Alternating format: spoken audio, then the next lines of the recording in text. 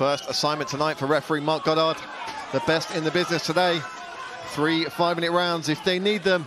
In the Cage Warriors lightweight division, Shaun Shikari Fraser in the red, Tariq the Tsunami Pell in the black.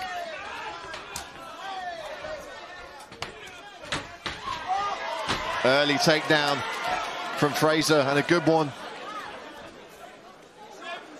Inside the butterfly guard here. Trying to get back to full guard. Nice elbows from underneath into the full guard position.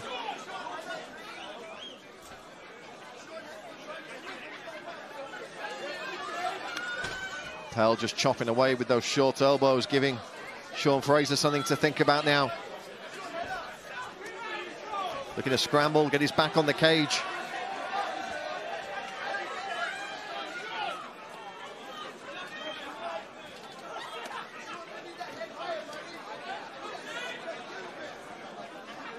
Pell doing a good job of getting some little shots in here and just giving his opponent something to think about as he tries to get his back to the mat, back to the feet here. Beautiful job removing that base leg.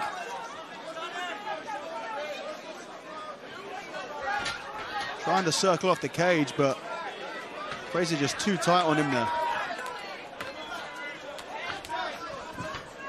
Oh, beautiful way to disguise the takedown behind the jab. I mean, Pell flipping through though. That was really nice. Fraser tried to jump over the guard as part of the takedown. He just overcommitted a little bit too much, and Pell was able to reverse him off of it. But Fraser still managing to maintain top position here and right in the center of the cage, which is just, you know, the best position you can really have someone if you want to grapple with them, because it takes away their ability to use the fence to stand up, which is such a big part of the MMA grappling world. Looking for a Kimura there, but he's not going to have too much success. Back into the closed guard position. And I mean, the question here really is, does Fraser want to strike from here? In which case, yeah, you might want to drive forward and try and, you know, get his head against the fence to help you with some ground and pound. But if you want to transition and you want to take away your opponent's main abilities to get back to the feet, this is the place to do it. Fraser throwing some ground and pound here.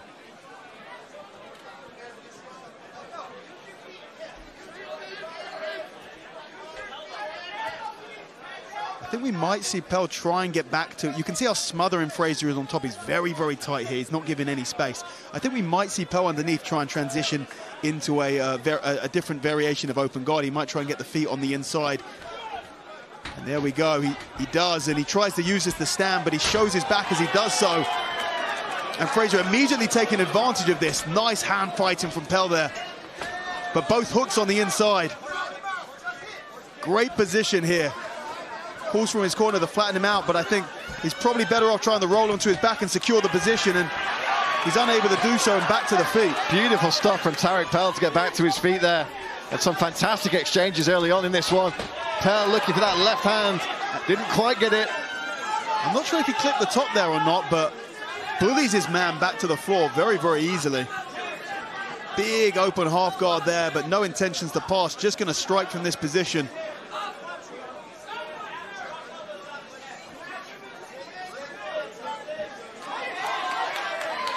Pell now looking possibly for exposure on the back here.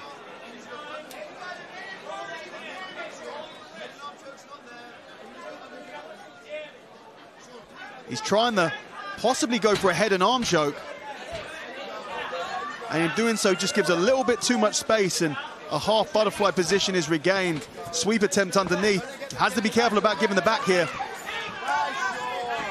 Tries to transition into a pickup on that single leg and finds himself back on his back in this half butterfly position.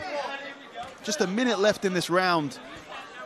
If Pell can do some serious damage here at the end of the round, he could well run away with it. I mean, that's what the judges are looking for here. Who's doing the most damage? Who's making the bigger steps towards finishing the fight? Yeah, he'd have to do some pretty serious damage on top here to negate a bit of asymmetry in the time spent on top and striking. But back to the feet now. 30 seconds left and they separate. Pell disengages. Great grappling exchanges so far in this fight. Watch Pell's eyes here if you can. He likes to look low and throw high. Oh, beautiful catch of the kick and a trip from Shaun Fraser.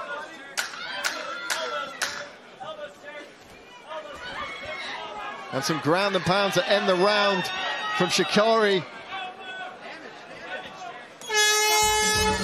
What a fun fight this has been so far. I mean, this is what you get when you've got two Cage Warriors Academy amateur champs going at it. We know these guys are high-level competitors. I'm interested to look back and see if that left hand from Tariq Pell did clip Shaun Fraser. And if you're interested in doing that too, you can do on UFC Fight Pass right after the show's ended tonight.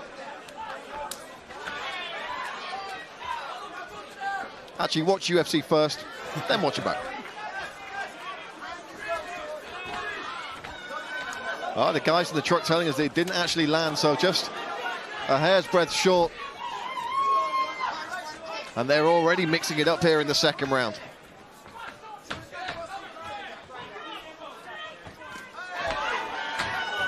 Oh, beautiful. Capture the kick. He tries to take him down off of it, but Fraser does a fantastic job of trying to get, or almost getting back exposure there and attacking. Defended nicely, but some brutal ground and pound puts Pell back on his back.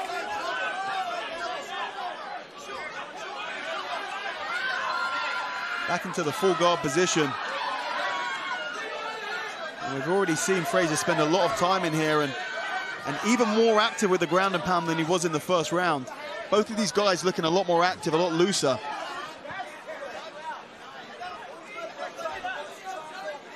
Let's see what Tariq Pell can do off his back here in the second round. Wrist control here, possible triangle attempt. It's all about hand placement on top. You've got to be careful. If you have an underhook inside of the guard position, your opponent underneath just has to get rid of one arm and the triangle is there. Nice step over pass into half guard position.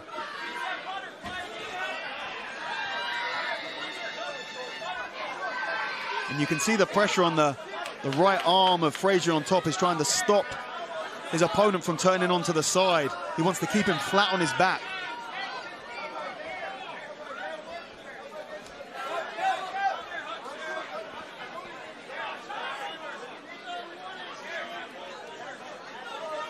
Pell's corner calling for an underhook on that with that left arm. We saw him utilize that, and there he goes.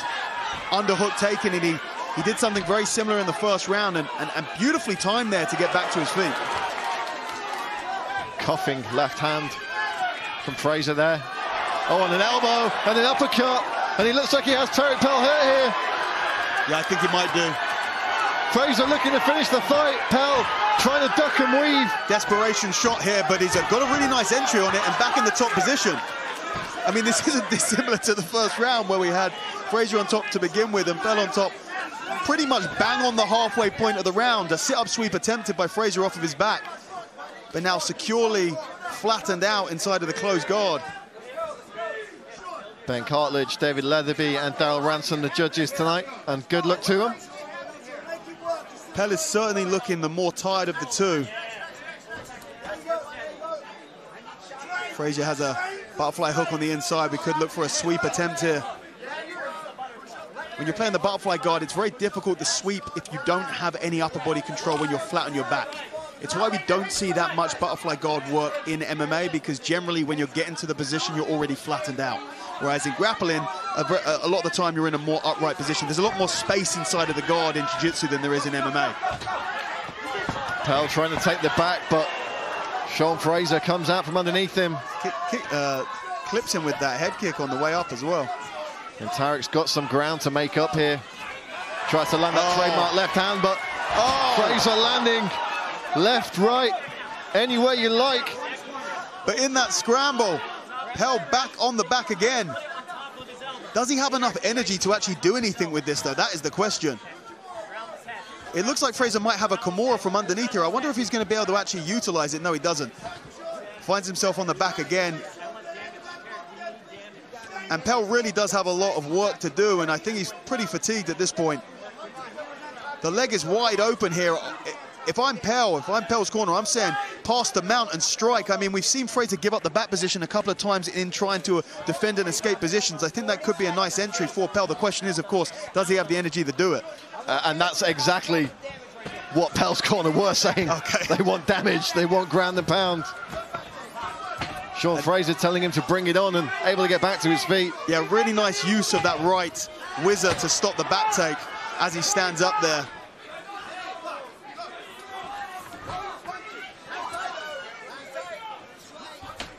And a great level change as it's Fraser back in top position. I mean, one of the most back and forth fights in terms of who's in top position on the ground that I've seen for a while.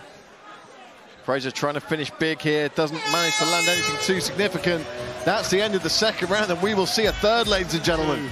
As they were sitting in their respective corners during that round, or in between that round.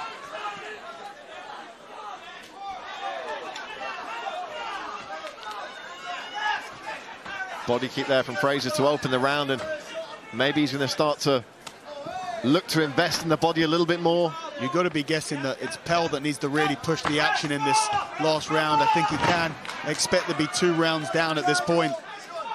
Fraser once again getting back to top position. And this is essentially where we've seen 90% of this fight so far, either one of them in this closed guard position or half guard, but mainly in closed guard. And the way that Pell has escaped this position so far is actually getting to half guard and then using that near side underhook to wrestle up back to his feet. So it'll be interesting to see if Fraser is able to pass to a half guard position, if he's able to utilize that underhook again. Pell doing a great job again, staying busy from the bottom. So you can see that. I mean, back into half butterfly and Pell actually working back. I couldn't tell whether he allowed that past the half butterfly or whether he... you know, if he did want to get to that position, there's no reason that he would have gone back into full guard. And once again, we're in half guard now, so keep a close eye on the left arm of Pell underneath there. There, the underhook comes, and he tries to wrestle up from that position, and he does so successfully. That's 3 times that he's done that. And most times that he's wrestled up, he has managed to make a scramble where he's been advantageous. Again, still using that left underhook.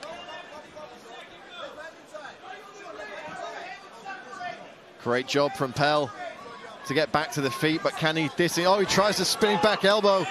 He needs to do some damage here. I mean, nice burst of energy there from Pell. Oh, big right hand from the Tsunami. Could he be getting a second win now? Fires off the jab. And there's the shot from Fraser, and once again, successfully taking it to the mat. Again, I expect to see similar half guard position. I mean, he's actually become more successful with this half guard wrestle up position with that underhook as the fight's gone on. It's getting cleaner as Fraser's just a little bit slower to respond to it.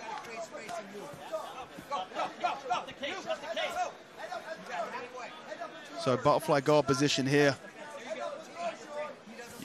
He pushes away. He turns a little bit.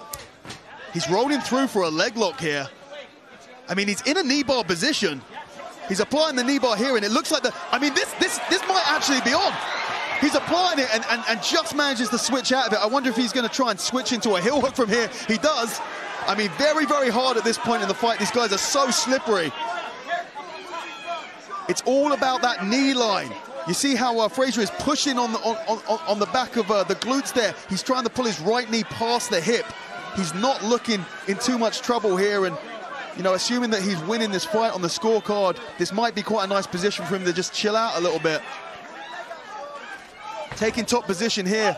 Pell is rolling through, trying to get on the legs, but he's going to give the back position. There's just over a minute and a half left in this fight.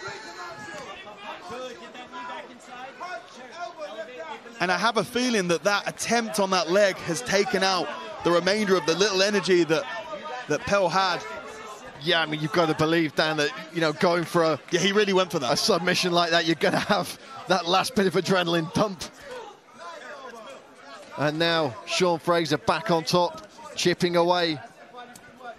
And I think Fraser's going to be very, very happy to see out the rest of this fight. Just over a minute left now. Mark Goddard saying that he needs to see action if Shaun Fraser wants to keep his spot here.